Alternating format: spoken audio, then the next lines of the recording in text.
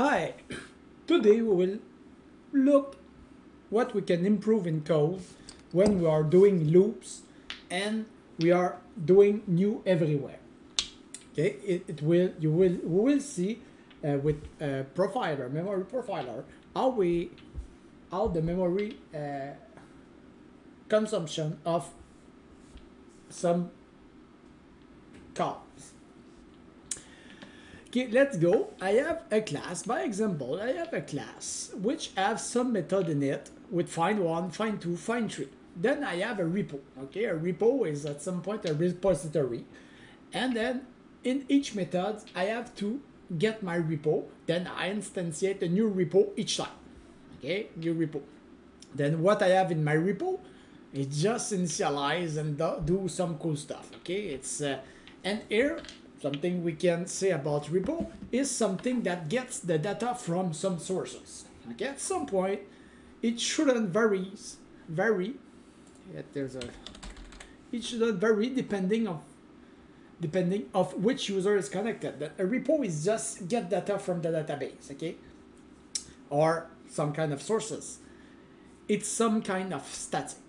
Okay, repo won't vary. So if I come back here, then I will instantiate 3 times the repo.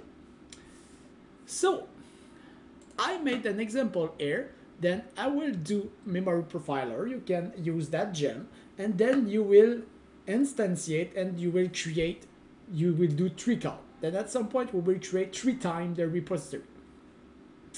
Okay, then I have here my code, just running the repo. That's fine. Then it will take 160 byte of memory and it would allocate 4 objects. Okay, that's fine. Then what we can do to improve a little bit, then we can, instead of repeating newing, we can probably put it in initialize. Then when we create the class, we will create one instance of repository and then we will use it. Okay, that's fine. Let's go with the code. The same thing, I will just use it in the initialize. If I come back here and I retry, okay, then I have saved half of the memory and I only instantiate 2 objects. What we can do more?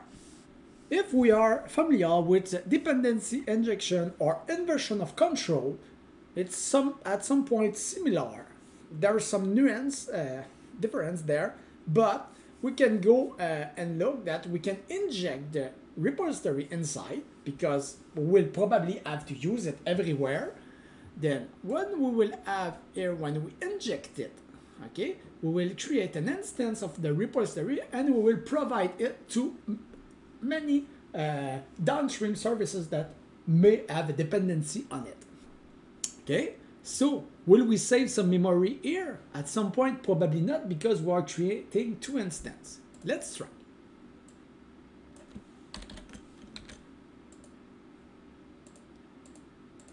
Okay, let's write this. Okay, then we can see that we haven't saved any memory space because we are using the same thing. But if here is a small example, then just imagine that you have a lot of services that depend on this service, then you should instantiate 1 time and then use it everywhere. Let's go with another example.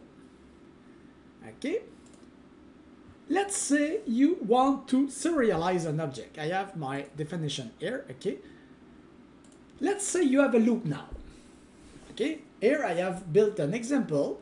I have a serializer, and probably here the question is, you may think, why I would have to serialize many objects? Okay, if I'm doing a get request because I'm on the web page, then I will have 1 serialize, 2 serialize 1 object, then I will send it back to the client. Okay, you're right on that. But let's imagine we are more on Elasticsearch or any kind of microservice, and then we have to rebuild documents or rebuild index. Then at some point we will have to re-index all, and then we will have to create a lot of instances in order to generate the data to push it. Then at this point, when you are in a loop, it could be important to think about where you instantiate the information or the classes. So let's look at like a serializer. You pass an object, you have some attribute, and then the same thing, you instantiate the class at each place you need it. Then you will create two new. Okay, that's fine. And then in my example, I built a lot of example, and I will call it 9 times. Okay, so if we go here and we look at how memory we will use for that. Okay, then we are using around 70 kilobytes of memory. Okay, that's fine. And we have allocated around 100 items. Okay, that's fine. How we can improve this? So, inline serializer, a common pattern we can use is we define a variable in our class, and then we define we create an instance of it. Then if the first time, the first guy who will try to use it will create the instance, and the other guys in the same class will use the instance, the created instance. Then we saved a lot of byte. That's fine, okay. It's mostly the same pattern. So let's look at what it will give now.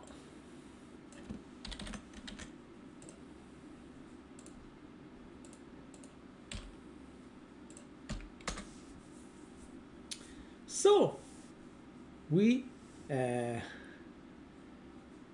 saved about 25 allocation, and we saved some memories. Okay, can we do much more better? Remember, we are in a loop. Then if we are in a loop, we are creating 9 objects, 9 serializer. Then in each serializer, then we create the repository. Okay.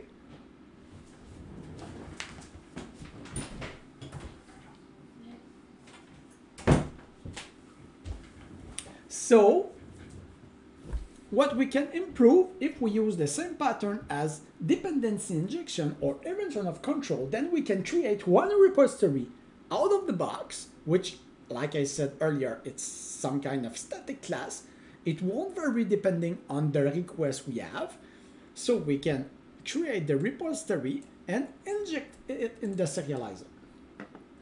If we look at the classes now, injected serializer, then we still pass an object, we push the dependency, and then we use it. Okay? So how many times we will create the repo now? Once. How many times we will use it? 9 times. So will we save some memories? Sure. Let's run that classes. So we drop down to 66. At some point we saved again. Then just imagine again, if we have a huge application and we have not just 10 but thousands of stuff, and then we have to process all of those things, and then we create a lot of repository, and then we instantiate a lot of information.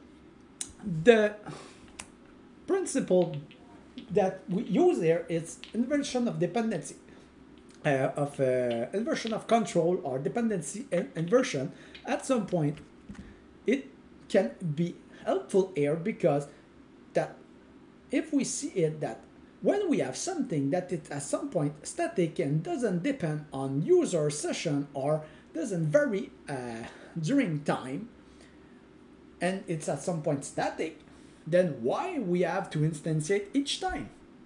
At some point have one instance at first and then use it everywhere and inject it in what varies.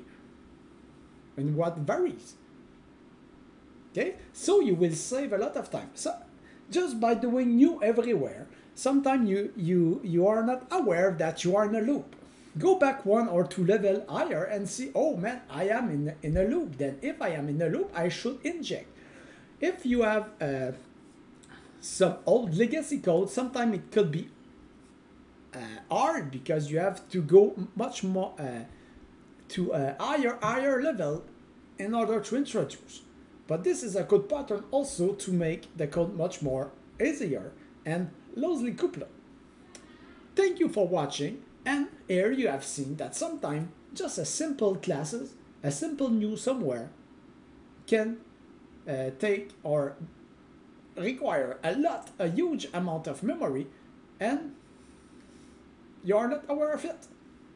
Thank you, and keep watching.